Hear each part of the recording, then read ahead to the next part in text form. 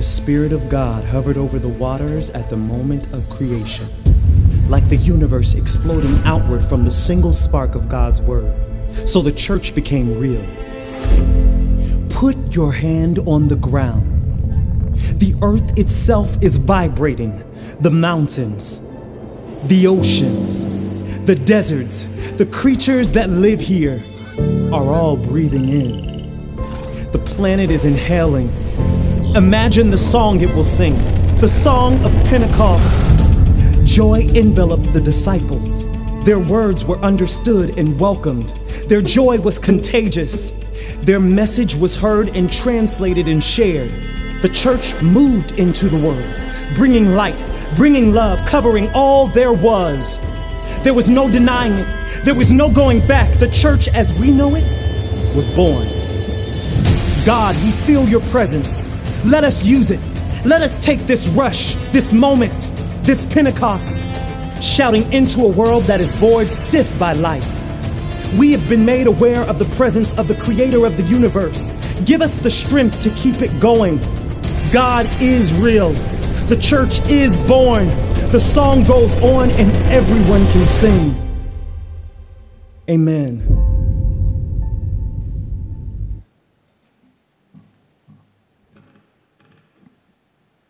Good morning, everyone. My name is Reverend Jim Oman. I'm one of the pastors here at Kingsway, and so on behalf of our staff and all of us who participate in church here and lead our church, we want to welcome you today, whether you're online or you're here in person. This is Pentecost Sunday. This is a day that the church sets aside as the birth of the church. It's when God reached into this world to give those early disciples a sense that indeed God was in control. So today, as we come to worship together, as we come to sing and listen to our choir and hear the word proclaimed by Pastor Scott, I want to invite you to be thinking about how God, through the Holy Spirit, is talking to you today. Some people say maybe that Pentecost is an old holiday. Well, I say it's a relevant holiday for anyone, anywhere. All around the world today, people are celebrating this day. So in what way is God calling you today? So I want to welcome you and encourage you to fill out those Connect cards. You can put them in the offering plate later, or you can drop them in a basket. That way we can receive information, especially prayer requests. If you have something that you need to be prayed for or prayed over, both our pastors, our staff, as well as our prayer team pray for all those prayer requests. So please take time to fill that out today. Any other changes you might have in terms of your address or your phone number or your email would be really helpful too. So we appreciate you giving all that to us. I just have a couple of quick announcements today on Pentecost Sunday. The first is that we have coming up next Saturday the United Methodist Men Breakfast, which I know they haven't done for quite a while. And so I'm excited about it. I'm going to be a part of it this week and sharing a little bit about the United Methodist Church and where we are in all of our various understandings of the church. So I'll be there. I invite you to come in and have a breakfast and enjoy a fellowship. I know we're looking forward to getting that going again. Also, we have coming up our Summer Jam activities, which are the things that we have built. I'm really excited about this for our children. As you know, we ended up not having the outside summer camp. So we built a whole series of things in the summer for children. Not just a VBS kind of a camp, but other Wednesday night activities. So please check that out. It's on our website. We're lifting it up, and it's starting up soon. Also, we have coming up the United Methodist Night at the Springfield Cardinals. And if you've ever been to one of these, it's pretty cool to see all these United Methodists come from all over the Ozarks to be a part of the ball game that night. We get recognized, and I encourage you to come. It's a great time. It's very affordable. So if you're interested, you need to see Zoe Russell, our hospitality director, or you can call the church office during the week.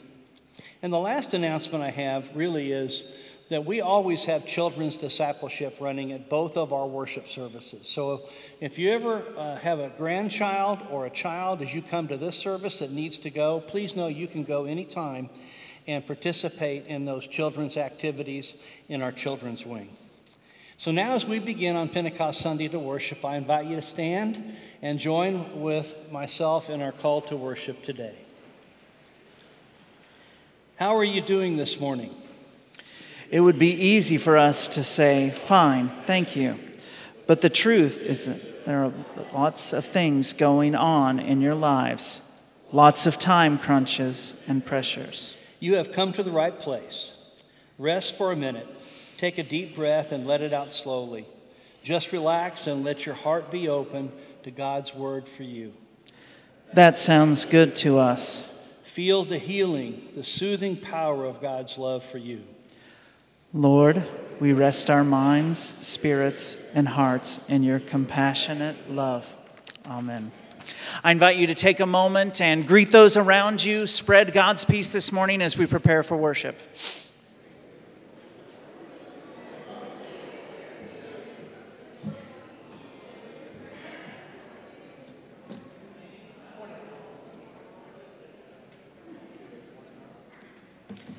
As you are able, I invite you this morning to remain standing and join in singing our opening hymn, I Sing the Almighty Power of God, number 152.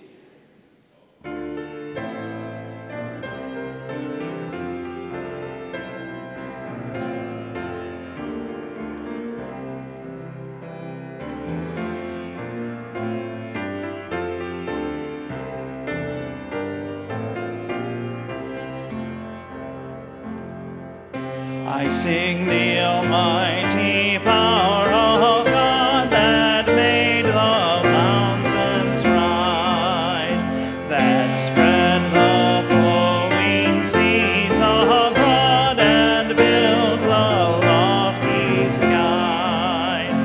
I sing the wisdom that ordained the sun to rule the day.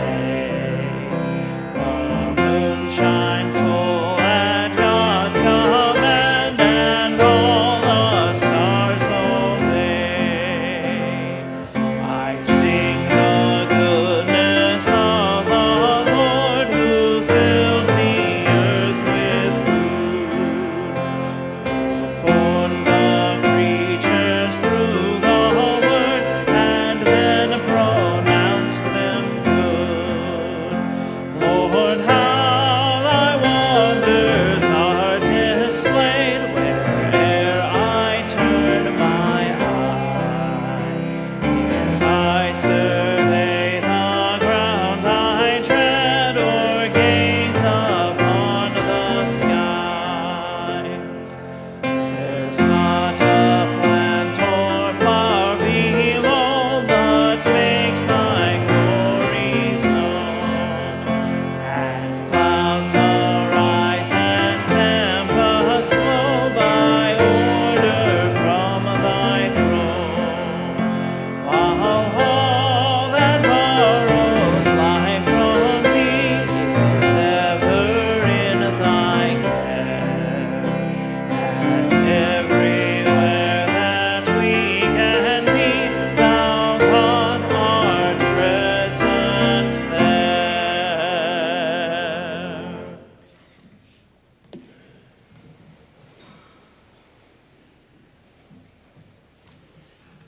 On this Pentecost Sunday, as we come to our time of prayer, I know that we bring a lot of burdens and worries, and how in the world can you not be worried about our world right now? No matter what we see around us, though, when we come into this sanctuary, in this holy place, praying for God's presence to be poured upon us, the Holy Spirit that we mark today as the beginning of the church, we pray today that that same Holy Spirit can touch us. So I invite you now to come into this time of prayer, no matter what kind of burdens you're carrying, worries, concerns, maybe confessions, maybe things that are on your heart today, and know that God can heal all of the things we bring before him. But we need to be open with God. And so this is the time that we open up to God. As we pray today, I want to lift up our senior high mission trip. Our young people are leaving about right now to head on their mission trip to go to Memphis to do some mission work. We have how many, Scott? 14 youth and 5 adults that are 4 adults heading off to Memphis. So let's pray for them today, pray for their safety, for their travel. And let's pray that they have a Pentecost kind of an experience this week where God touches them somehow. So I invite you now to join me in prayer, to bow your heads, be open to the Holy Spirit as we listen to what God has to say to us today. Let's pray.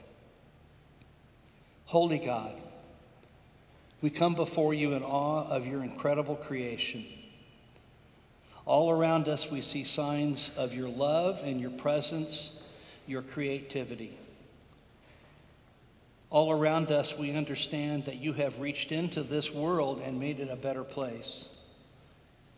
But we confess that in the midst of the struggles that we see around us, we often doubt your presence. We know throughout history, Lord, you reached into your world, into your creation to give us signs of your presence, that gift of the Holy Spirit. So today as we pray, as we hear your word, as we remember those around us who are in need of prayer, pour out your Holy Spirit upon us today. Help us to understand that we are still your instruments of love and hope in this world. I pray, Lord God, that every single person here today will find something that they can take with them today that will help them become stronger in their faith and more committed in love.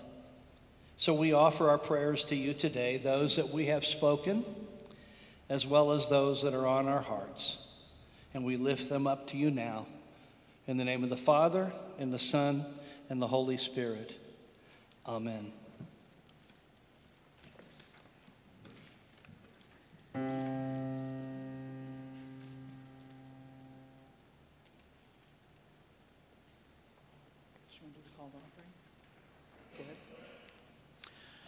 This morning, folks, as the choir prepares to sing, I invite you on this day of Pentecost to prepare to be a part of giving to the church and ask that you prepare your tithes and your offerings as the plates come forward this morning and enjoy the choir's anthem. Amen.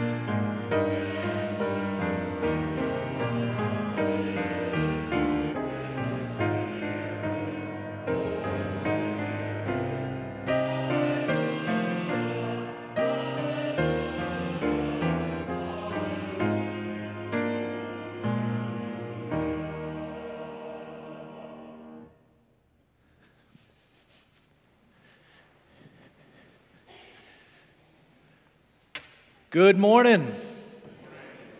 So good to see each and every one of you, and knowing many more of you are joining us online at home.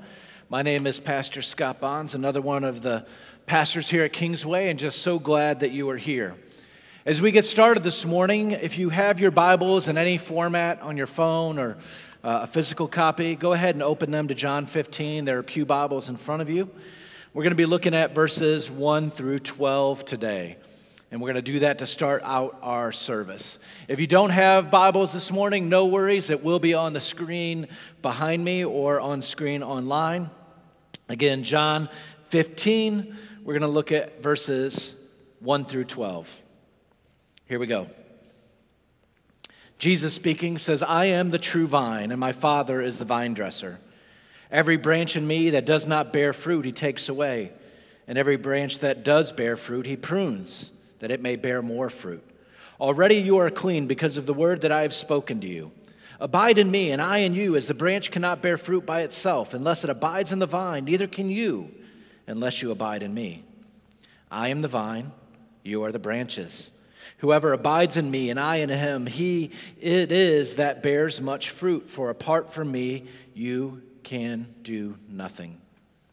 If anyone does not abide in me, he is thrown away like a branch and withers, and the branches are gathered, thrown into the fire, and burned. If you abide in me, and my word abide in you, ask whatever you wish, and it will be done for you. By this my Father is glorified, that you bear much fruit, and so prove to be my disciples. As the Father has loved me, so I have loved you. Abide in my love. If you keep my commandments, you will abide in my love, just as I have kept my Father's commandments and abide in his love. These things I have spoken to you, that my joy may be in you, and that your joy may be full. This is my commandment, that you love one another as I have loved you." For the gift of Scripture. Today is week 3 of 4 of our Faith Goes to Work series here at Kingsway. In each of these 4 parts of this series, you're going to hear from 4 different voices so that what we can learn about work and rest. If you heard what Pastor Karen said, the first 2 weeks probably leaned pretty heavily on the work side of things. And I guess that leaves Pastor Jim and myself to talk about rest. Now, if you're at home and you haven't seen these last couple of weeks, no worries. Go ahead and just stop and pause and go ahead and watch those other 2 weeks before picking this one up. Do not walk out of the sanctuary, friends that are in here. You're just going to have to go back later and watch those, right? If you have missed those first 2 parts. Well, I'm going to lean pretty heavily into the rest side of things of this conversation. Let me just say one quick thing about work as we get started, especially when we think about living and operating in Christian circles, right? Having worked with students for a lot of my career, the question inevitably comes, what is God calling me to do? Right? What is God calling me to do? We have those conversations with students all the time, and I love these conversations. What I don't love is that somehow people end up with the idea that if you want to be a Christian and you want to be a very serious Christian, like you're going to really live into what it means to be a Christian, then you must either be a pastor or a missionary, right? If you're going to be a really serious Christian, those are your 2 options. If not, there's just second-tier kind of Christians. I don't know how we get that idea, but it seems like a lot of people get it. And that couldn't be farther from the truth. God does call these people, but he also calls us to be teachers and doctors and lawyers and engineers and police officers and janitors and so many more things in this world, right? God calls us to do lots of things. And here's what I've convinced of, and here's what I tell students all the time, and I want you to hear this, and I want you to remember, because this is going to come back up here in a few minutes, is this: I don't think God is as concerned with what we do as with how we do it. Let me say that again. I don't think God is as concerned with what we do, what our jobs are, as he is with how we do our jobs. Does that make sense? Everybody say amen if you make sense. In a lot of situations, God cares more about how you do what you do than what you specifically do. He just calls us to do everything as a follower of Jesus and in ways that honor and glorify him. So he tells us to be the best teacher and the best doctor and the best lawyer and the best engineer and the best police officer and be the best janitor you can be and use it to honor and glorify God and to serve your neighbors. Our faith and following of Jesus ought to seep into every aspect of our lives, including our work. God's not so concerned about what we do as how we do it. Now, with that in mind, here we go talking about rest this morning. When I think about work and rest in our culture, what oftentimes comes to mind is this sentiment. Hear it all the time. I cannot wait to get to Friday so I can enjoy the weekend, right? Many of you finished that in your head. I feel like I saw some mouths moving. I know some of you already knew what I was going to say before I said it. Things like, I've worked hard all week, so now I can play hard and just enjoy this weekend. I've just got to get through this work week so I can get to Friday and I can get to Saturday, we can get to 5 o'clock on Friday, whatever it is. Come Sunday, here's another week to just get out of the way so that I can get to the next weekend. This vicious cycle of work and weekend. And this is such a prevalent culture that a thing in our culture that there are songs, literal songs, written and filled with this idea. Just got to get to Friday, just got to get to the weekend, just got to get this work week over so I can work, or so I can play and I can rest. I mean, that's kind of what we just did this last weekend, right? Memorial Day weekend. We worked so hard so we can get to the long weekend and fill it with golf and traveling and time at the lake and grilling and barbecuing. And yes, there is a difference if you don't know that. And as I've told my family, the students and my students' families for so long, that you could just get to the point where you can do the things you love with the people you love this last weekend, Memorial Day weekend. You just got to get through the work week. And got to get through the grind and all that represents.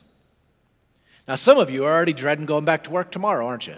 You're like, oh, if I could just have one more day, one more, a little longer weekend. Those of you that are retired are like, I don't have that problem. But in living our lives this way, friends, the question becomes, how are we doing? How are we doing? Like, how are we really doing? Like, really, really doing? Statistics say we're not doing great. We're not doing great. Our work cultural landscape right now, if you don't know, is pretty dark. Those of you that own businesses and have employees, you understand this. Here's some statistics for you. Last year, you maybe heard about the language of the Great Resignation and people fleeing their jobs in record numbers. Many people have left the workforce for an undetermined amount of time, and who knows when and if they'll be back. As we learned this spring, as Pastor Jim said, with our camp plans, this year we're still dealing with the fallout of that. Businesses are still hiring and struggling, trying to find employees. In case you missed it, according to one survey, 65% of people are still considering switching jobs, leaving their jobs and their careers. Of those, 56% of them just want a better work-life balance. 25% of people are at least somewhat dissatisfied with their current jobs. 30% of people just say their job is something they have to do to get by. That's not very encouraging, is it? That makes every day pretty difficult. Yet at a lot of the times, we're still leaving a lot of meat on the bones. When it comes to taking rest and taking time off, Americans fail to use 768 million days of PTO, paid time off a year. Let me say that again, and it's rising. 768 million days of PTO a year in America. That is 6.144 billion hours of work time off not taken and rising every year.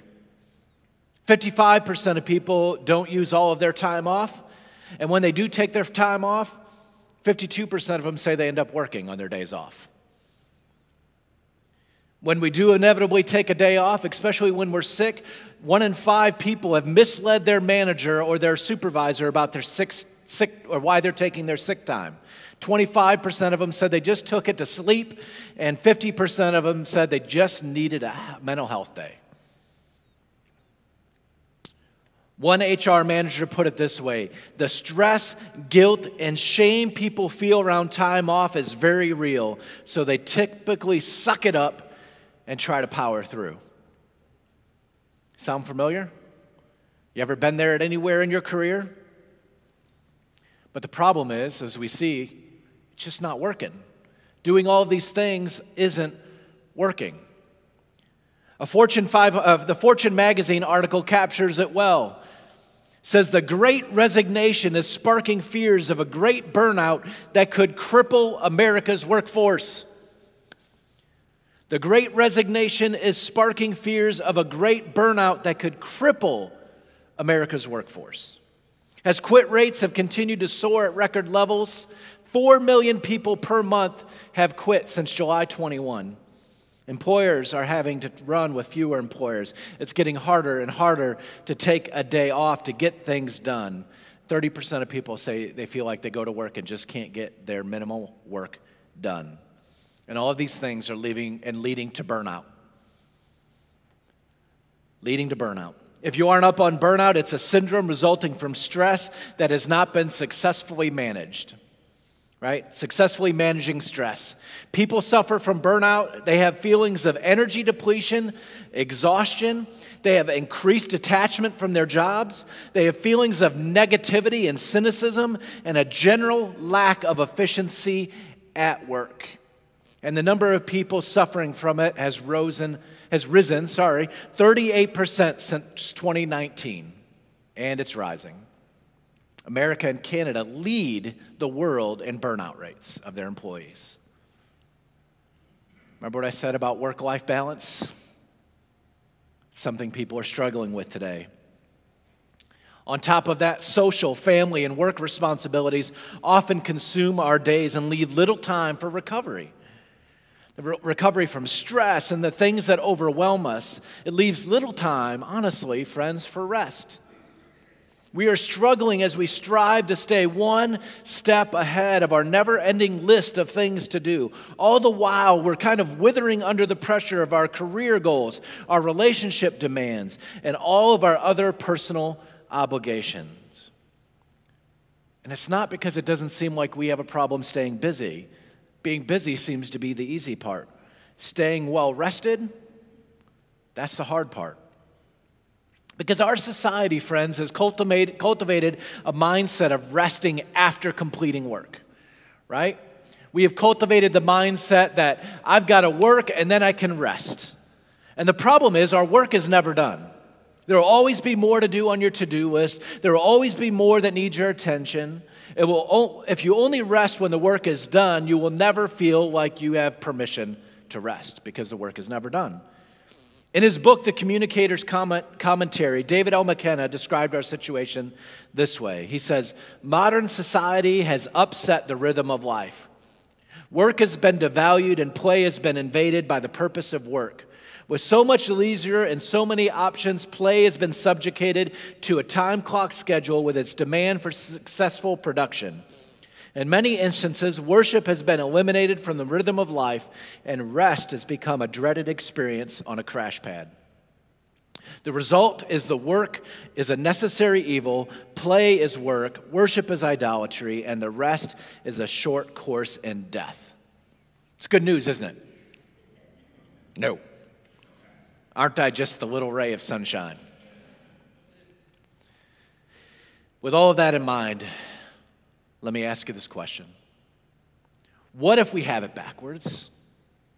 What if we have it backwards? What if we have been focusing on the wrong thing? What if we have proverbially put the cart before the horse? Right? Let me explain. In week 1, Marianne Morris started the series by looking at the creation stories in Genesis 1 and 2. If you weren't here, there it is. She took us back all the way to the beginning when God created everything. You know, when God went to work and created everything out of nothing in 6 days. Then he rested on the 7th day. In our work week, God worked Monday through Saturday, then he just took Sunday off, right? And as he looked back over all that he had done and all that he created, he looked over it and said, it's good or very good. It had been a good work week for God. And maybe this is why we use our patterns to justify our patterns, these patterns in life. But the question becomes, what did humanity do on its first day of existence in the creation narrative? What did humanity do on the first day of existence in all of creation? It seems like they rested. The first day where they were fully alive, they took the day off and did nothing but were connected with God and experienced God's glory and presence. Humanity's first day alive, they did nothing. They didn't work. They didn't get to work. They started from a place of rest. They enjoyed God, and God enjoyed them.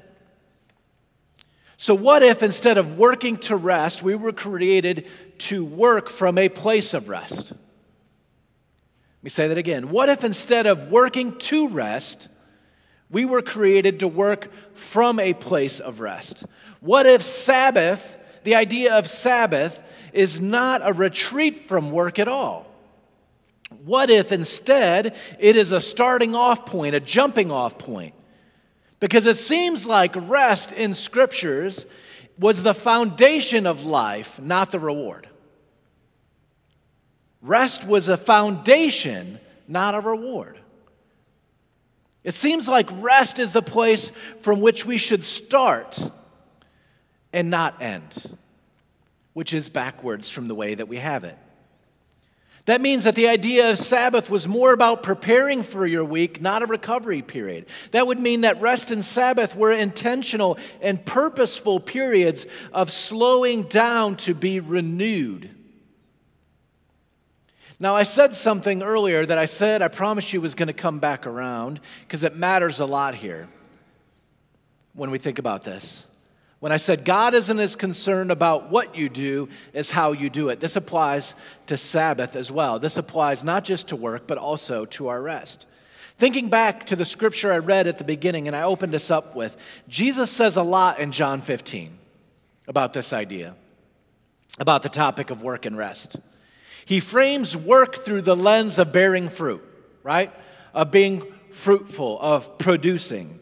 He frames rest in the language of abiding, right? And he says it a lot in those 12 verses. He tells us a lot about what our priorities ought to be and what the outcomes will be in balancing work and rest. But what he says is most important to us is about the type of rest that we need most. About the type of rest we need most. And that the type of rest we need most is not necessarily more time at the lake, more time at the beach, more time in the gym, more time in our garden. Maybe some of those or all of those, a little bit, but he says the rest we really need is found in him. He says the rest we need is found in him, that we need to abide in him.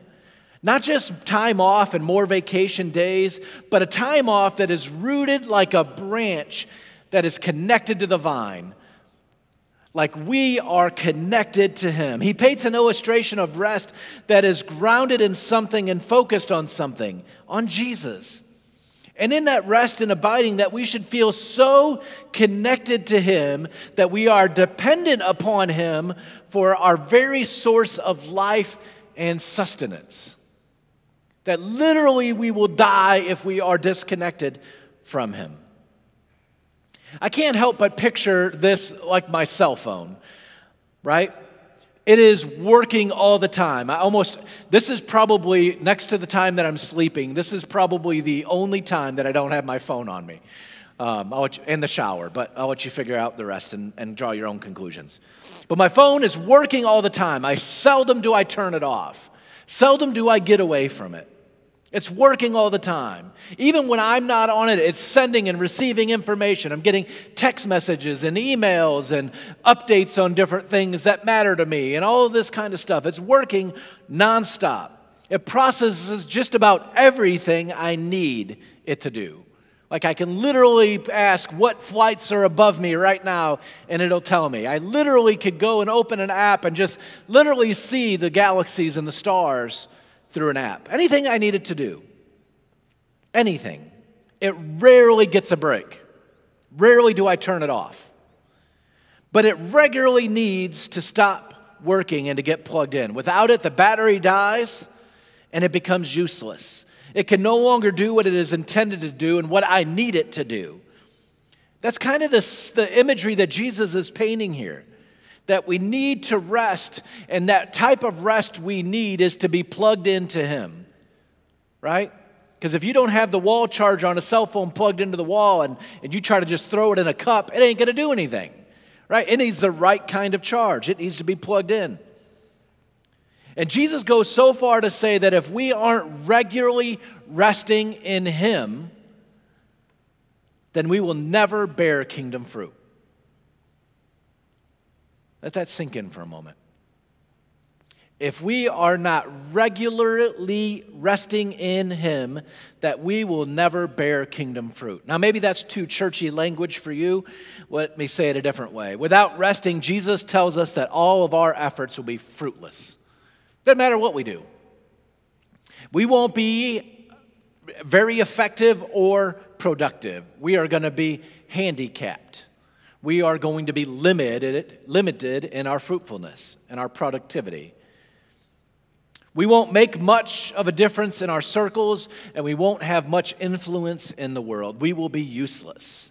And he says that like a branch that has fallen from a tree, it gets pitched, thrown into a burn pile, and burned like I did on my deck last night as I sat around roasting s'mores over a fire. It's as useless as a dead cell phone. And it's almost as if Jesus is pointing us, again, towards something. It's almost like Jesus is pointing out that there will be a big crash if we're not abiding in Him. And friends, going back, a crash is what we're seeing. A crash is what we're seeing in workplaces all over the world. A crash is what we're seeing in our lives. A crash is what we're heading towards, isn't it?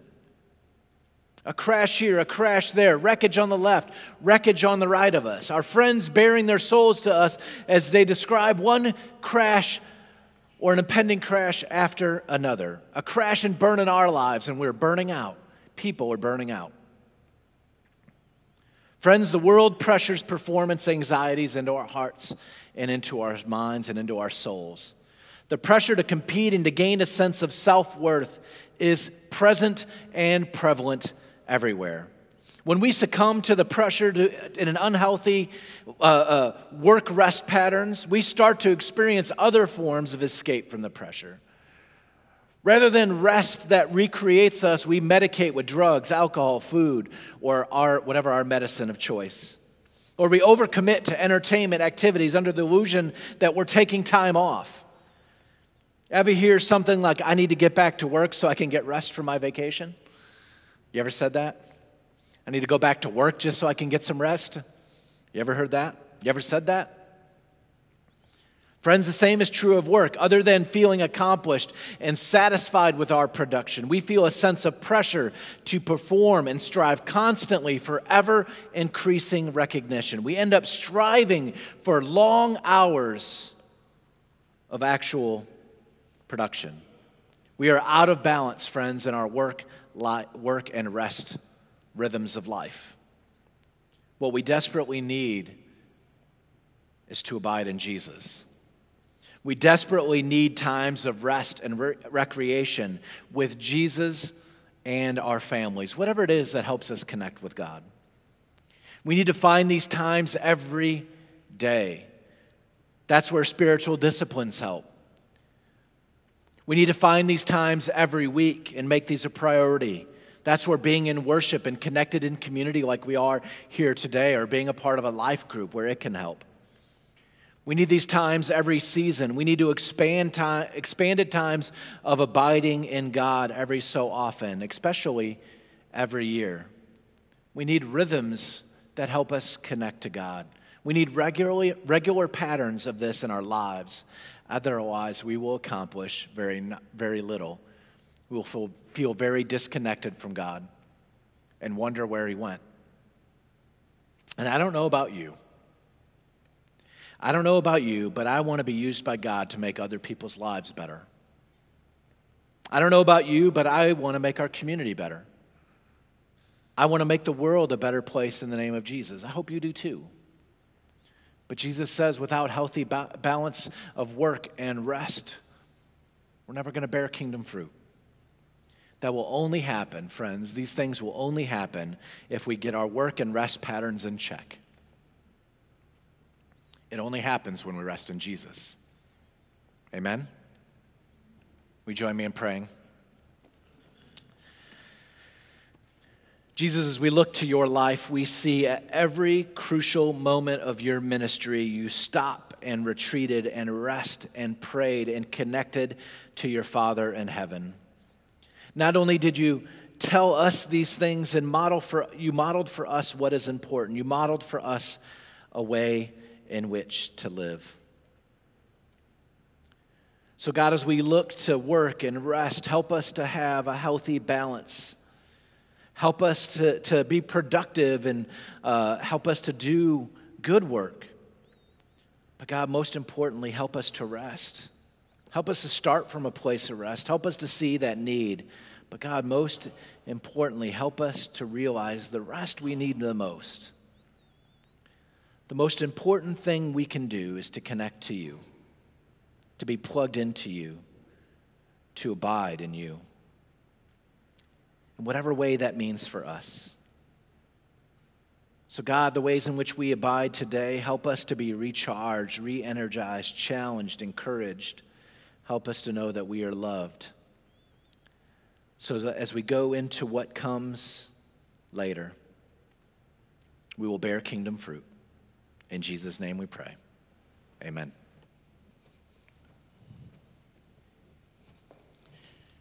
Today we come on this Pentecost Sunday to bring together two key elements of our faith.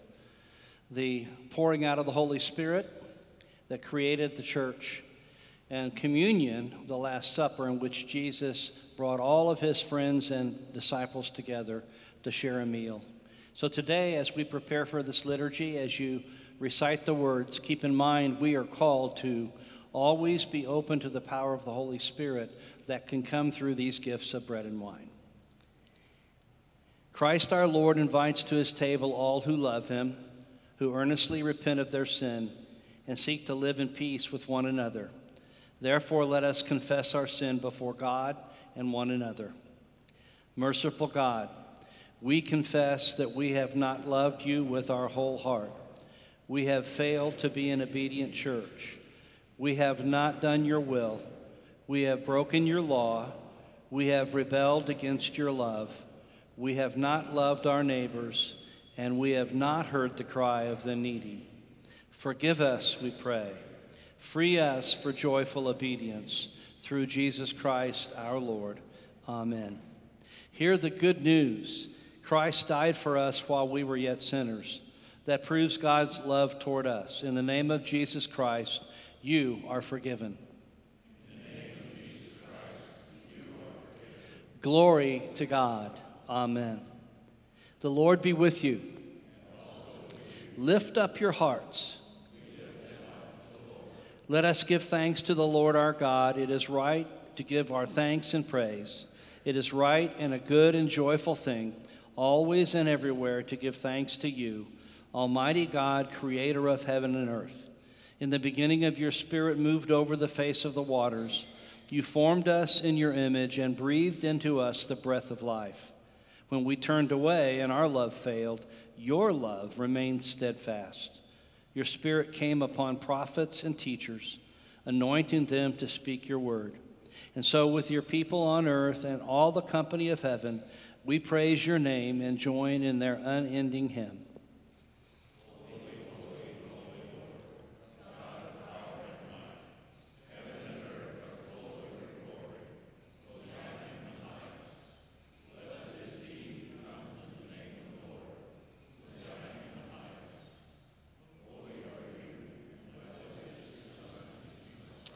At his baptism in the Jordan, your Spirit descended upon and declared him to be your beloved Son. With your Spirit upon him, he turned away from the temptations of sin.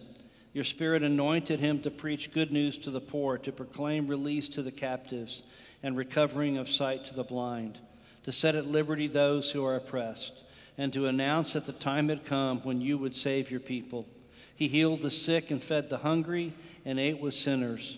By the baptism of his suffering, death, and resurrection, you gave birth to your church, delivered us from slavery to sin and death, and made with us a new covenant by water and the Spirit.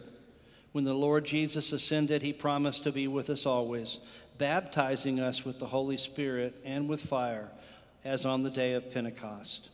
On the night in which he gave himself up for us, he took bread, gave thanks to you, broke the bread, gave it to his disciples, and said, "Take and eat. This is my body, which is given for you. Do this in remembrance of me." And when the supper was over, he took the cup. He gave thanks to you, gave it to his disciples, and said, "Drink from this, all of you. This is my blood of the new covenant, poured out for you, for the many, for the forgiveness of sins. Do this as often as you drink it in remembrance of me."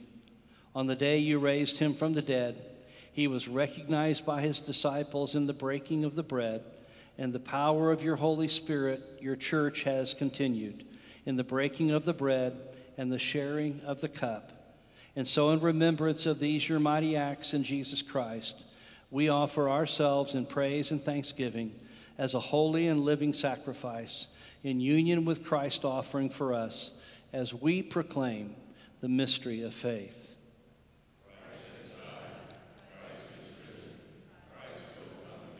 Pour out your Holy Spirit on us gathered here and on these gifts of bread and wine. Make them be for us the body and blood of Christ, that we may be for the world the body of Christ, redeemed by his blood and empowered by the gifts of the Spirit. By your Spirit, make us one with Christ, one with each other, and one in ministry to all the world, showing forth the fruit of the Spirit until Christ comes in final victory, and we feast at his heavenly banquet. Through your Son, Jesus Christ, with the Holy Spirit, in your holy church, all honor and glory is yours, Almighty God, now and forever. And now, with the confidence as children of God, let us pray the prayer the Lord taught us to pray. Our Father,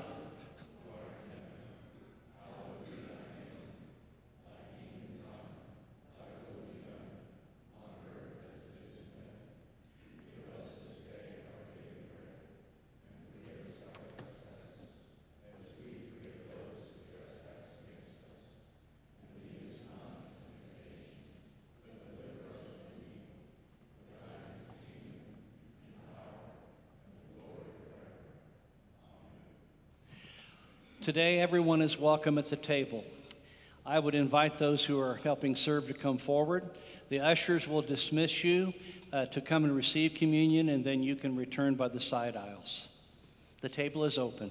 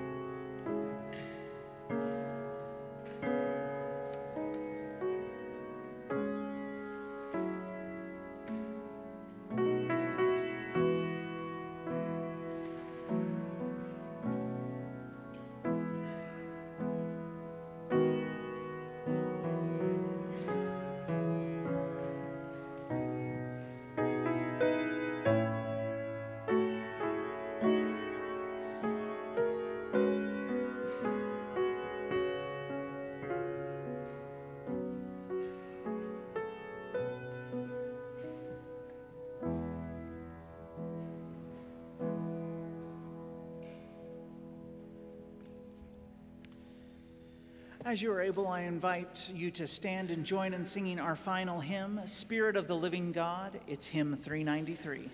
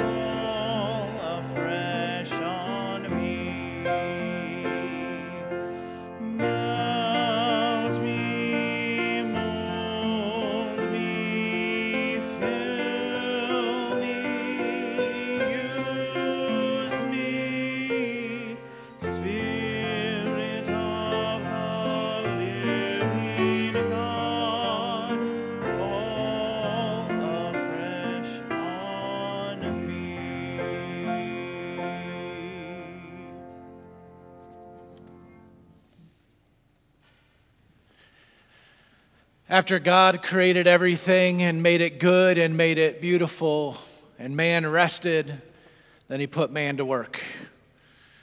He said, "Go forth and be fruitful and multiply." So as you leave this place, as you rest and go to work, as you rest and go and be fruitful, may you go and do good things, do good work. May you advance the kingdom on earth as it is in heaven, but may you abide in God. Because apart from him, friends, we can do nothing. So go today as you leave, and wherever the Lord may take you, go in grace and peace, and go and take a nap. Jesus, God bless. Amen.